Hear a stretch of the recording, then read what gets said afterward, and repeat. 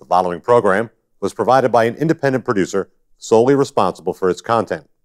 The opinions expressed do not necessarily represent the views of this station, its staff, board of directors, or underwriters.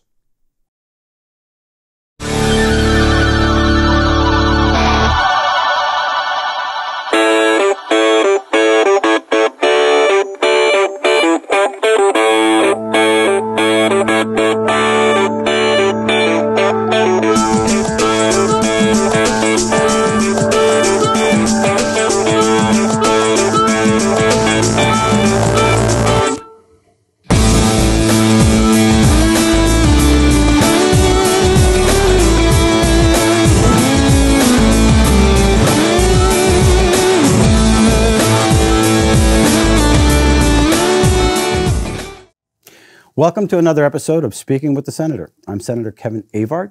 I represent District 12. And today we're going to be talking about a topic that will be facing all of us if you haven't heard about it already. And it has to do with critical race theory and how it's being introduced into our schools and how it's affecting our education system. And I know that there are a couple of bills out there. Representative Keith Amon has basically put in a bill restricting the whole idea of the critical race theory. Why is this important? It's because it's going to affect you and how we look at our culture and how we look at ourselves. And so with that in mind, I invited a parent, a concerned parent, who actually, his first introduction into this was kind of like getting sideswiped. He didn't see this coming, and how it was introduced to him will probably interest you. So with that in mind, I introduced Dan Richards.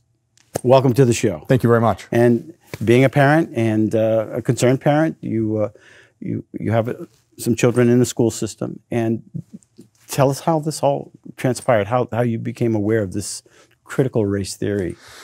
Well, thank you, first of all, for having me on. I had never heard of critical race theory before the beginning of this year. And how I encountered it is as follows. There was an equity audit that was done at our school system, SAU 70. I live in Hanover, New Hampshire. And the equity audit came back very positive, right? We believe in diversity and inclusion and equal rights for everybody. Sure. And I actually went to Hanover High School, graduated in 1991. And it was sort of commensurate with what I remembered the school being like. And so it was very positive, and I thought that was great. But it mentioned something in the report about whiteness and anti-racist activist training, which I didn't understand what that meant. So I asked the question of our school system, what is this course and activist training? And they sent me back a syllabus for this course. And the course is for the students or for the parents? No, for the students, So basically, trying to teach them how to become, I guess, anti-racist activists and something about whiteness. So again, I didn't understand it. So I made the request. Before I received the syllabus back, I got an email from our new associate principal at our children's elementary school. I have a 7-year-old daughter and a 5-year-old son. And the email talked only about this concept of equity. And I read, it was quite a long email, but it introduced a bunch of concepts that I didn't understand. And so I wanted to learn more information about, what the intentions were for the school. So, and in the email, she referenced overhauling the curriculum, difficult conversations, social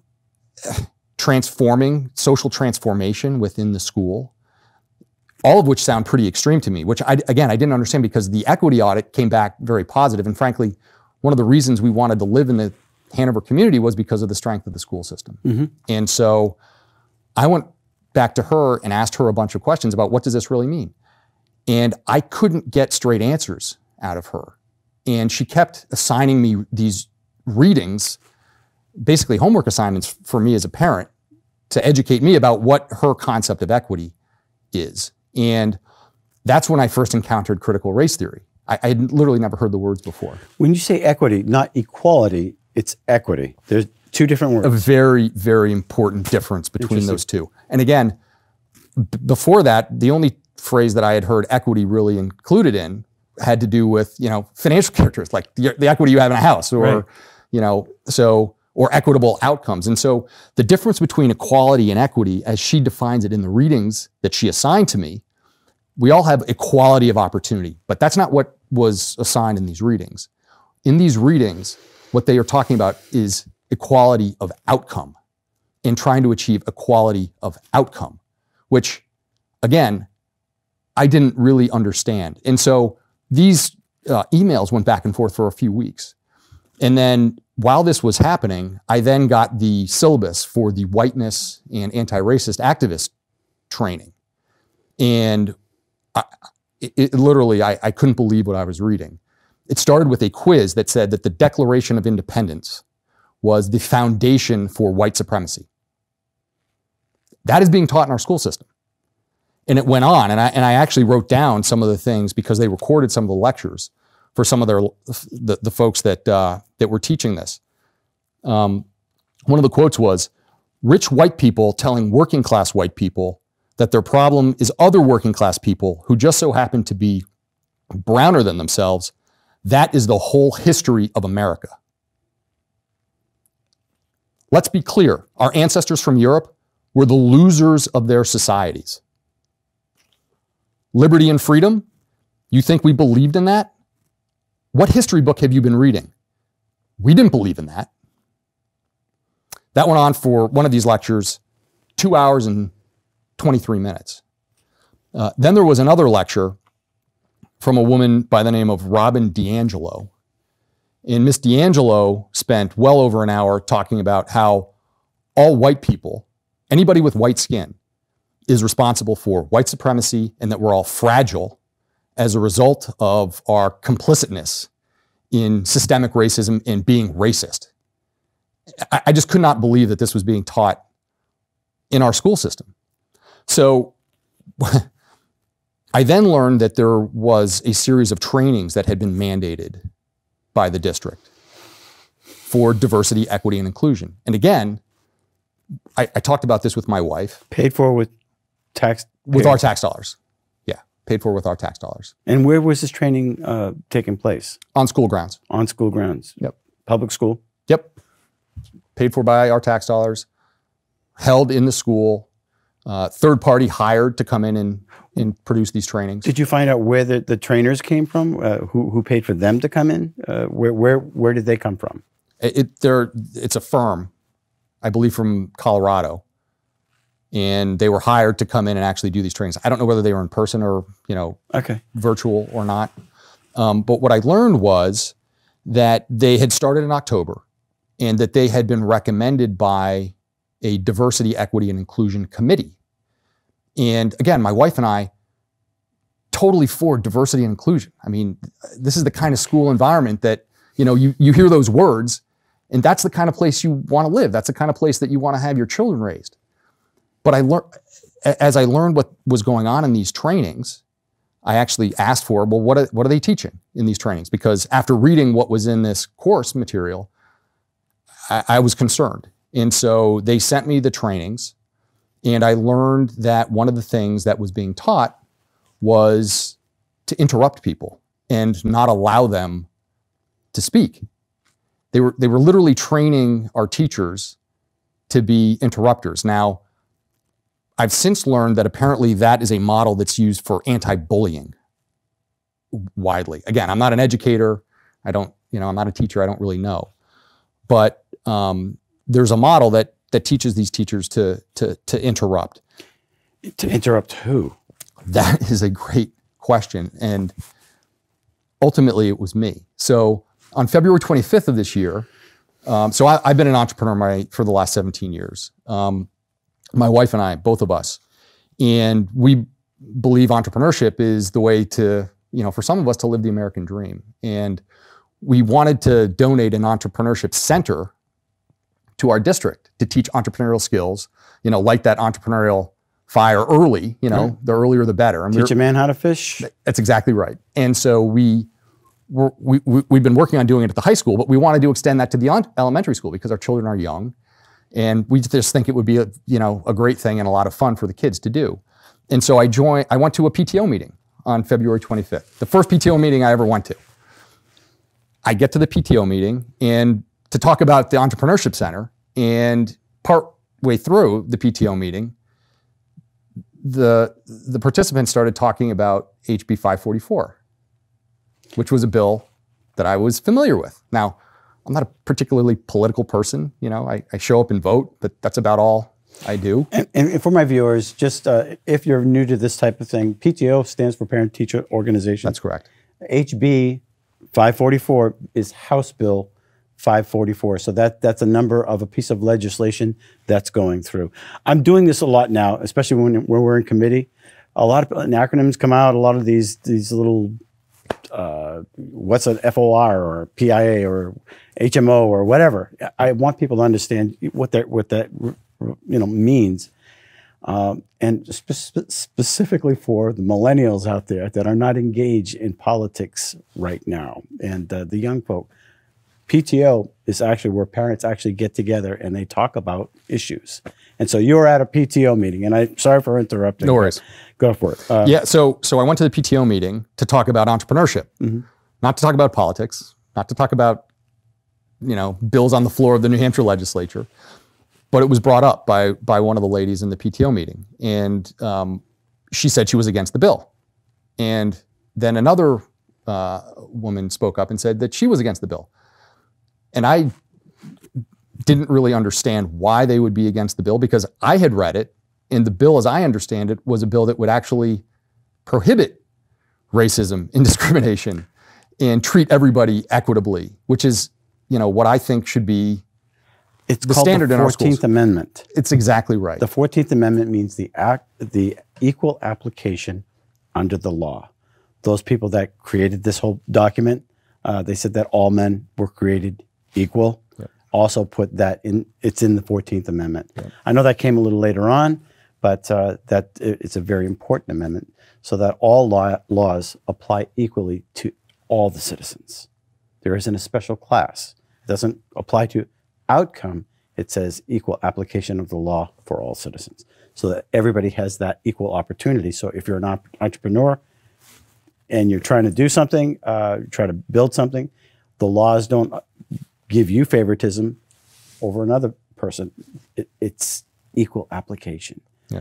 I wish our people in Congress would realize that. But anyway, I interrupted you again, and I apologize. But anyway, so no worries. So I raised my hand and said, guys, I don't think that you understand, or maybe you didn't read the whole bill, but I had read the bill and thought that it would actually be good for our schools and for our state, and that people would be treated more equitably as a result. And I think I'm for the bill. And I sort of left it at that. And then a few others spoke. And then somebody else said, well, Dan, why are you for the bill? Like, what are your reasons? And so I started to describe why I thought the bill was a good idea. And while I was doing that, I started to do that, a school administrator who was attending the meeting raised her voice and said, I'm interrupting you. You're not allowed to talk. People like you that have views like you are not allowed to do what you're doing. I've been trained to interrupt you. She said those very words several times. And I said, what do you mean you've been trained? I mean, this is a democracy. I'm able to speak. I'm a parent. I'm concerned. Part of the educational process is spirited debate, in which case she shut me off again and said, you're not allowed to speak. This is an administrator? This is a school administrator. I was stunned. I was absolutely stunned. So then I said, look, I'm not here to create a problem. I don't even want to talk about this. I want to talk about entrepreneurship.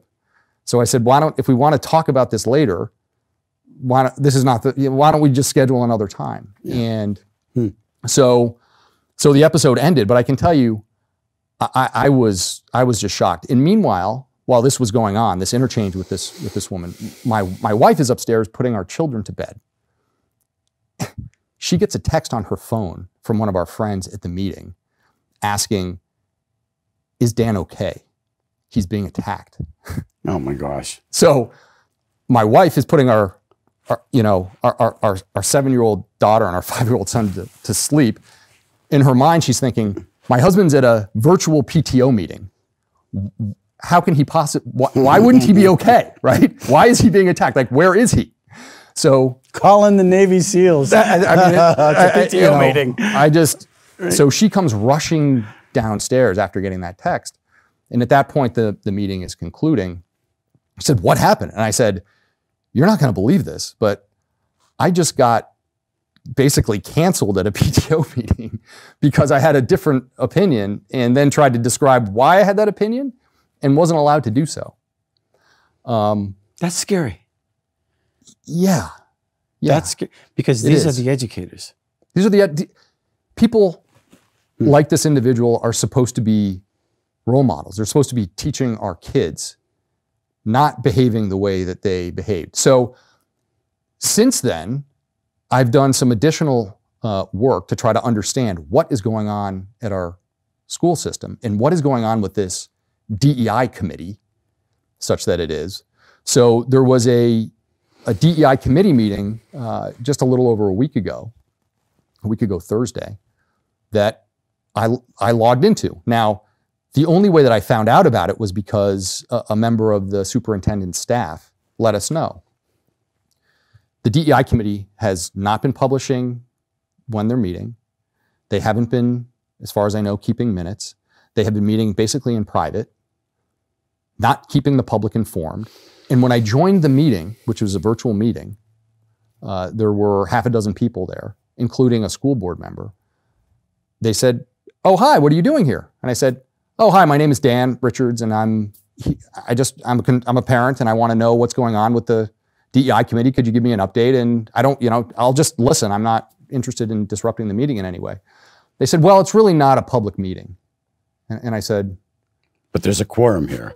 And I said, "Oh, okay. Well, can you tell me what the governance structure is of the equity committee?"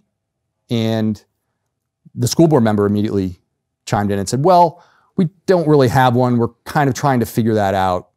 And I thought to myself, wait a second. This committee has been meeting for at least a year and a half now.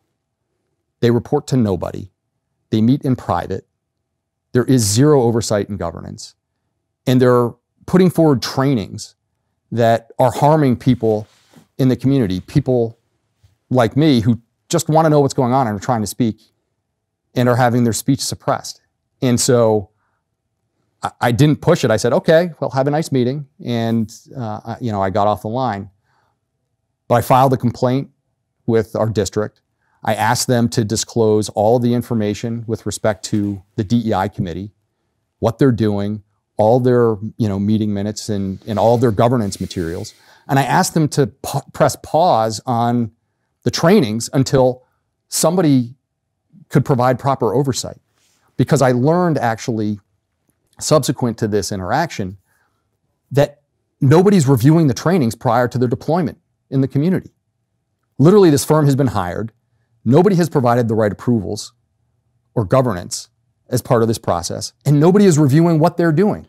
Does this fall under the auspices of, or the Frank Edelblut, the commissioner? Does he know about this stuff? So I filed a formal complaint, not only with our district, but also with Commissioner Edelblut's office, and both committed to open an investigation. Since that has happened, or since I reported, I haven't heard back as to what the progress of the investigation, or if there is one that is being done. You definitely need to follow up on that. I asked the district to halt the trainings. I asked them to reprimand the individual involved. I asked for an apology and for them to condemn her behavior, because that's not okay. And as of now, I don't know that any of those things. What do your neighbors think about this? Have you talked to any of them about this? What's going on with that? So, nothing good. So immediately following the PTO meeting, some friends of ours, just a few days later, reported that a friend of theirs, who I don't believe was even at the PTO meeting, heard from someone that that I'm a white supremacist and that I'm a racist.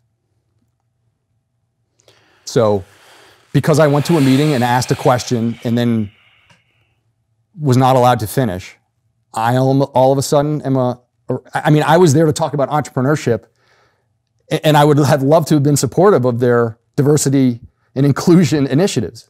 And yet, all of a sudden, I'm the enemy? It just didn't make any sense to me. And we're hearing this more and more now about me and my family. And, our lives have been turned upside down, and it's really unfair. I just started watching a series on Netflix. It's called Secret City. And it's how things seem to get done, and how you can shame somebody and discredit them just by putting out false narratives about somebody. And that's what's really scary about all of this, and all these false narratives. And I'm seeing legislation right now. We had a little conversation before the show, but it seems as though whether it's in environmental services or judiciary or education, there's these attempts for data collection, and it's bothering me. Mm-hmm. Why do you need data collection on the beach, or when you go into our state parks up at the Flume? Why do you need? And we did kill that bill. It was that part of the bill was SB 114 FN in the original language, where these teenagers that are working for Fish and Game or the lifeguards or people just in that particular area, they have to engage in almost police activity and put in a database and de-escalate racial things that are going on, rather than watch the water and making sure that nobody's drowning or rescue somebody that's injured on a trail or something to that effect. And then they put all this data somewhere. Nobody describes where it's going. Another one the other day in judiciary, they wanted to keep on judges and just a whole host of people. And I'm thinking, what's going on with our society? Why do we need We're all Americans. We're Americans. We're the melting pot, right? And so we're keeping data on people and turning people into snitches and getting people to, well, he said this and she said that and wasn't politically correct. And I think I mentioned this the other day, that I was watching this movie again, probably the third time in the last 5 years. It was called 1984. And there's a really important scene where this gentleman, who seems to be some kind of reporter or something to that effect, he goes into the cafeteria. Everything's gray, equal outcome, right? Equal outcome. And he's sitting at the table, and a gentleman goes over to him and says, "Good thing about the destruction of words. Beautiful thing, isn't it?" And another guy pipes in, "Doubly good, doubly good." And I'm thinking, wow. Yeah. Destruction of words. And then, of course, he's writing in a little book, and he's putting it in the wall just so the cameras don't see him. And I'm thinking, are we living in 1984 real time? How did these guys know this is something that we're going to be dealing with in 2021? But it seems to me as though if you say something, you're going to be labeled. I mean, I didn't even get to say anything. Right. Right. And you were bullied. You can't do it in school, but you can do it when you're out of school. All I tried to do was get some more information and ask a question and present the fact that I had a different point of view without being able to even describe what that point of view is. Look, I grew up in New Hampshire. My high school, I played football in high school and in college. We had guys on our team that were all different races. They were we'd go to war on Saturdays with them. They were brothers. I mean, we looked out for each other. Don't you find it incredible that you have to explain that? You don't have to explain. It's just, I grew up in the 70s, and the songs back then were "The ink is black, the page is white, together we learn to read and write." Yeah. And we were healing. It seems as though somebody's pulling the scab and setting up this person and this person and that person. And they're trying to make us pay for the sins of our fathers, which, if you believe the Bible, is immoral. You can't do that. And somebody's whispering in somebody's ear. Somebody's whispering in somebody's ear. and they're causing us to be divided. And you're a perfect example of that. I interrupted you. No, I mean, that's fine. Look, before I met my wife, I had 2 serious girlfriends. Not that you want to hear about my dating history. 2 serious girls. One was black, the other was Chinese. I never even thought about the fact that they weren't white. It didn't matter to me. It doesn't matter to me, and it shouldn't matter to anybody. I agree. And I think that's the thing that really is troubling, is the fact that you actually even have to say that, especially nowadays. We are all Americans. We've gone through warts and all. Our history is laden with all types of bad choices. You can go to every Irish, Italians, blacks, the Asians, the railroad tracks, the mining. We have a really sordid history. Yes, bad things happened. We had genocide. Bad things happened. We had immunizations down south where they injected bad things into. We have a bad history. But one thing that is beautiful about our Constitution, it sets a goal. It marks a line of delineation where everybody is to be treated equally, that our civil rights are to be protected.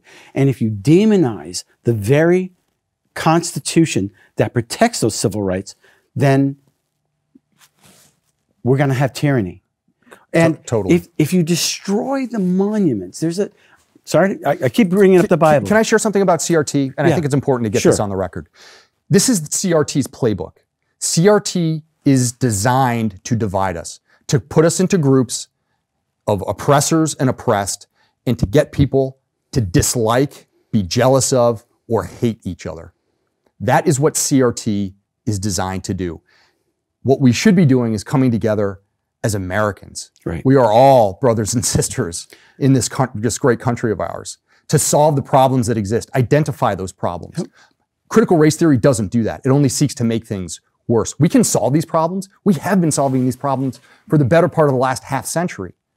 Just given the opportunity to come together, I'm confident that we can. But people like me who have some ideas about how we can fix some of what's going on out there have to be allowed to speak. Because CRT, as soon as you say that you have a different opinion or a different approach, you're silenced. And that's wrong. That's very wrong. And it is the destruction of our country. I was going to mention something about the monuments and how that they're being torn down because they were racist. Well, do we knock down Caesars? How far back do we go?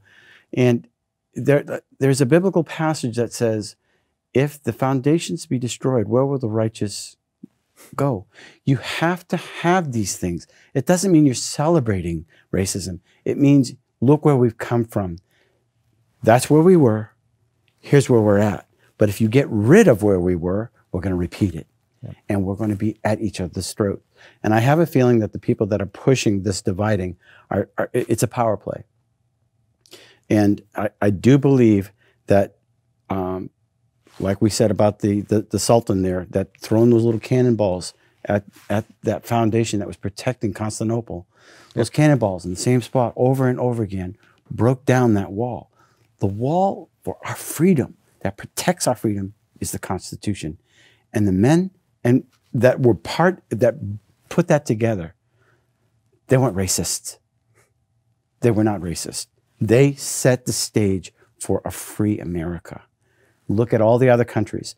Tell me one country in this entire world that there's a classless society. It doesn't happen. It doesn't happen. And I really appreciate you coming on the show. Senator, is there any other final thoughts that you have? Only that the people, I think many of them who are out there that are watching this are either encountering CRT for the first time or they're encountering it and they don't even know it, right? It comes cloaked in this seductive language of equity and diversity and inclusion, which are good words, right? We all want that, and it draws you in, and before you know it, it's planting these seeds. So I think they're well-intentioned. I think they need to be educated. They need to understand where this train goes, and it's a dark, dark place, and it's something that we need to stop, and we need to stop it now if we're going to do the things that we all, in our hearts, I know, really want for this country. Thank you for coming on the show Thank you. and discussing this. And sometimes it's not easy to talk about subjects that ruffle the feathers. But if you have an issue that you want to come on the show and talk about, you're very welcome to. I really think that we need to get a handle on this and get it soon before it starts setting children against each other and against their parents. That's another show for another time. Until then, thanks for watching Speaking with the Senator, and we'll see you next week.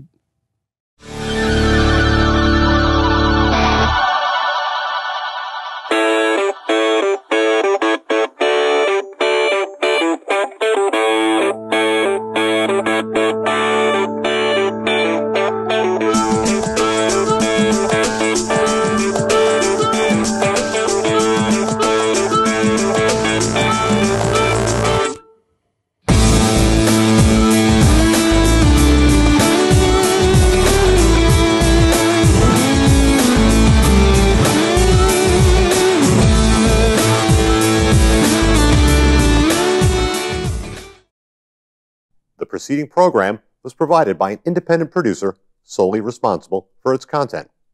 The opinions expressed do not necessarily represent the views of this station, its staff, board of directors, or underwriters.